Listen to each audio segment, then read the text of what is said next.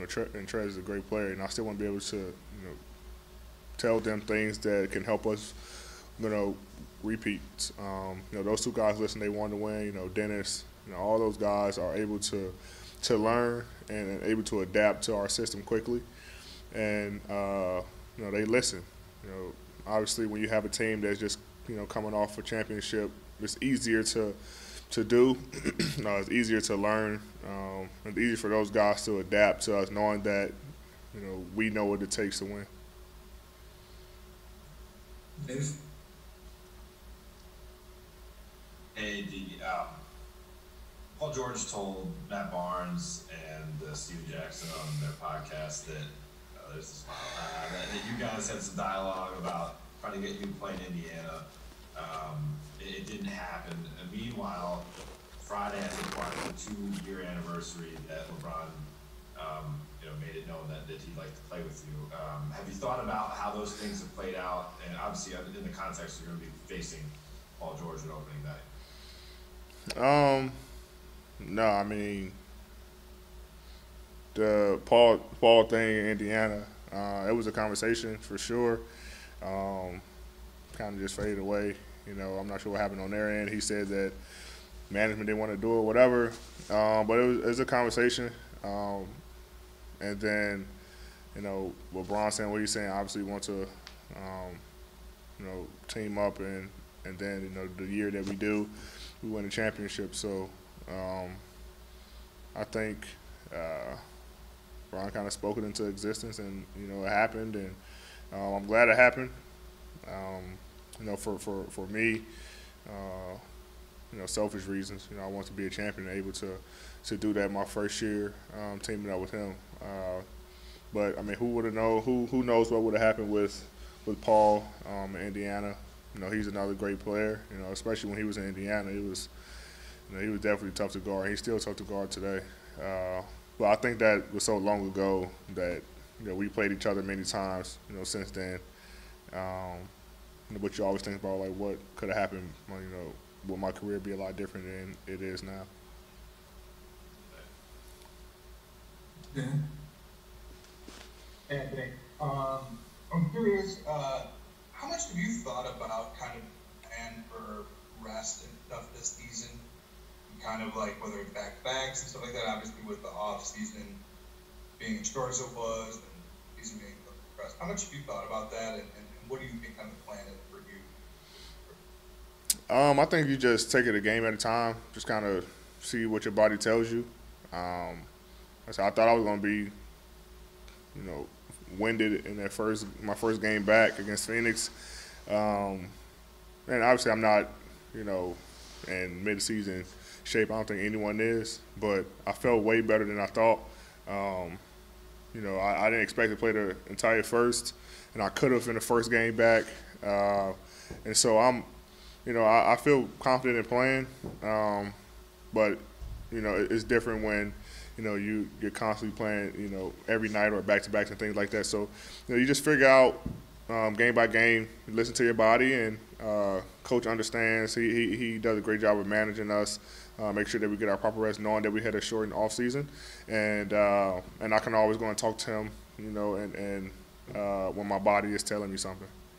AD, we're all in great shape on our end. Secondly, you kind of talked about your expectations for Kyle to have a big year.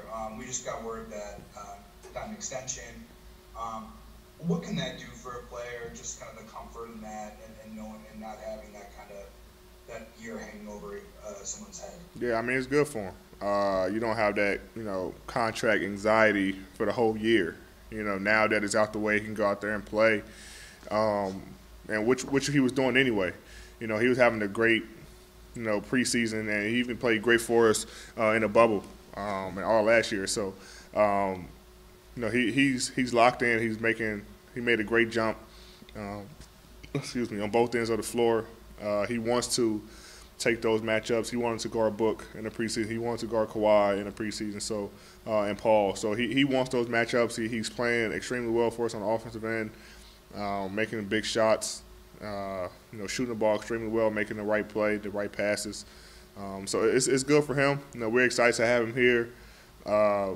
I know he's excited to be here, and he's a champion. You deserve it, and I'm glad that the Lakers were able to work something out with him to be able to allow him to just go out there and play and not worry about contracts for the rest of the season.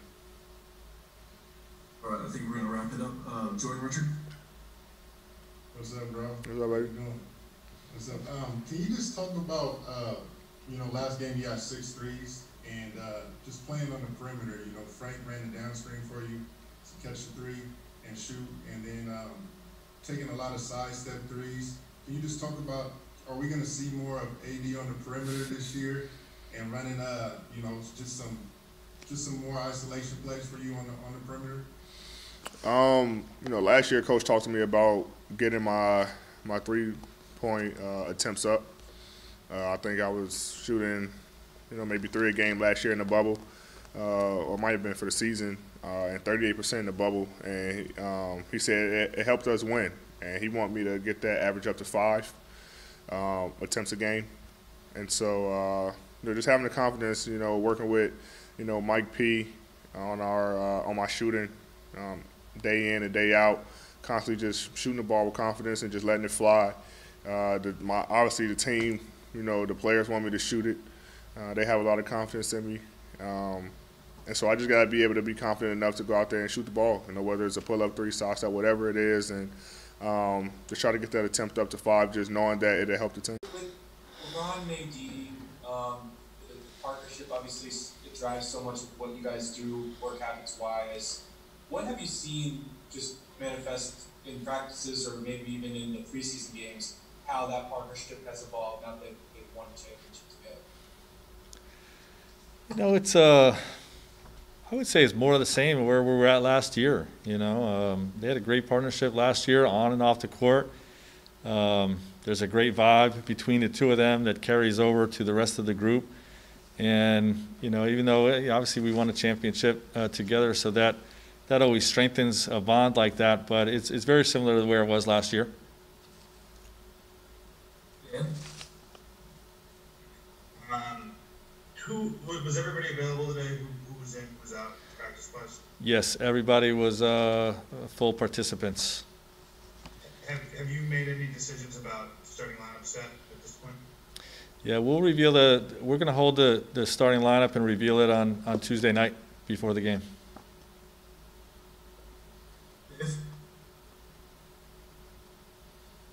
Frank, LeBron said on a recent podcast appearance that when he was watching that Clippers-Denver series unfold, he couldn't believe it. He thought the Clippers had it in the bag. I'm curious, if you guys have the Clippers coming up on opening night, what was your view being down there in the bubble and seeing that series as you prepared for either team that you played in the Western Conference Finals? Well, I felt all along it was 2 elite teams playing against each other. So even though Denver got down 3-1, I didn't feel like they were out of it.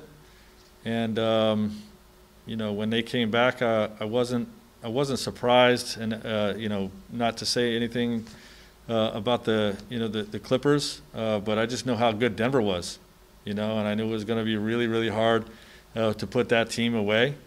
And I would not have been surprised if the Clippers did, because they were every bit as good. But it's just 2 great teams slugging it out. Jordan, Richard. Hey, Frank. Jordan, how you doing? Sorry, I cut you off, Jordan. You can go ahead and unmute yourself. Hey, Frank. Good seeing you, man. Good to see you too.